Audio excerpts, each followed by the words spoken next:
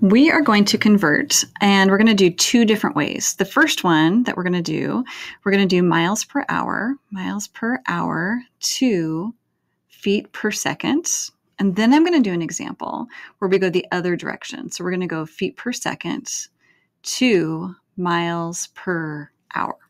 Let's do the first one. Number one, let's just take 30 miles per hour, and we want to convert that into feet per second. The first thing I do is I think of this as a fraction. So I can go 30 miles in 1 hour.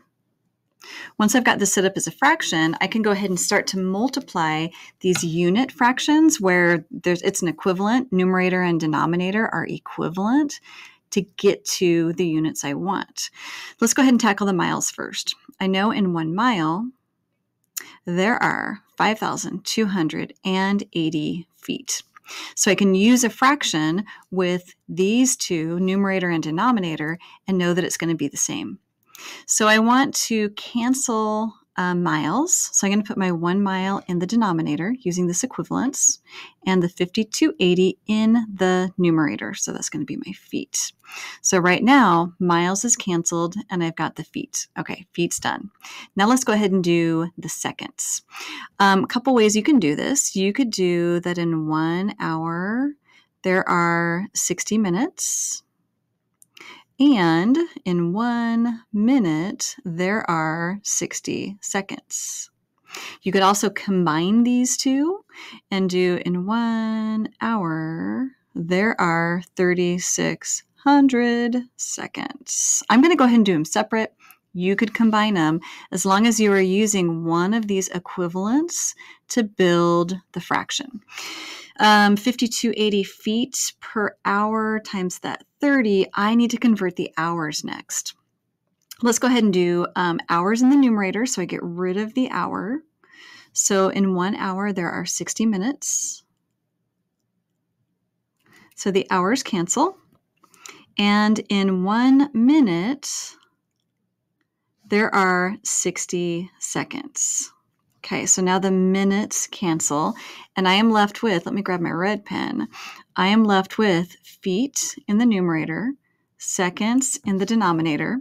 The numbers that I am left with are these. So I'm going to go ahead and put this into my calculator. I need 30 times 5,280. I've got the units where I want them at feet, and in the denominator, 60 times 60. Again, I've got the units where I want them in seconds. I'm going to do this in my calculator all in one step. So I'm going to go ahead and put parentheses around there. Let me grab my calculator, clear what I had here, and then I'll do this in parentheses. Okay, so 30 times 5,280 divided by 60 times 60.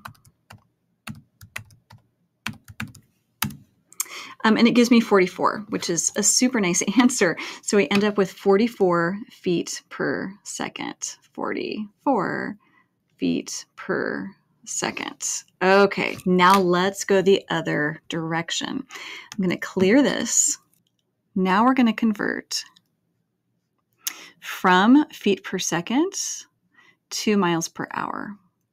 Let's go ahead and take an example. I'm going to go ahead and do, 50 feet per second.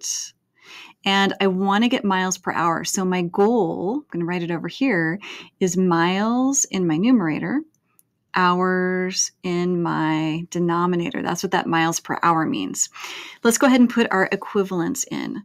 Let's do the feet and the miles first. 50 to 80 feet in 1 mile. And let's do the seconds next. I'm going to go ahead and use the fact that there are 3,600 seconds in 1 hour. So I've got my two conversion factors there. And as I cancel through here, feet cancel, I'm left with miles, check. Seconds cancel, and I'm left with hours, check. The numbers that I'm left with that are going to go into my calculator are the 50, the 3,600, those are both in the numerator, and the 5,280. Let's go ahead and put this into the calculator. Moving this over here. And again, I do want parentheses so I can do this all together. So 50 times 3,600 divided by 5280. And I end up with 34.0909. So we could call that 34.1. If you wanted a fraction, you could go math, convert to fraction, and that would give you the fraction form instead. I'm going to go ahead and grab the 34.1. So 34.1 miles per hour, or mph.